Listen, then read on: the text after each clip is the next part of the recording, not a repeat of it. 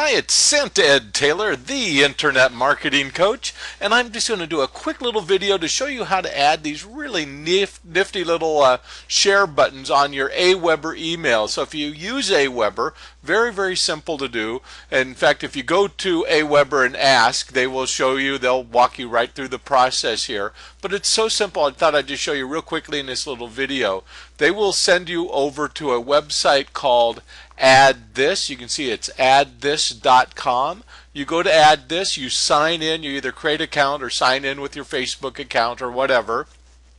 And then you select how you want these little Add This buttons added to your site. What do you want to add it to an email? Do you want to add it to your WordPress site, to a standard website? And of course, if we're going to put it on our Aweber, we want to go in and say we want they put it on an e-newsletter.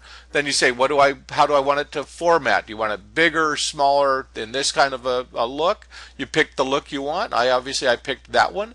And then this code automatically appears. In fact, you can see if I change this, that code changed. I want this, the code changes again slightly. You say grab it, and then you just go into your Aweber account, log into the email that you want to add it on to, go into the code. So you come in here, you look at the source code, and then you put that code exactly where you want it. In this case, I put it right in here.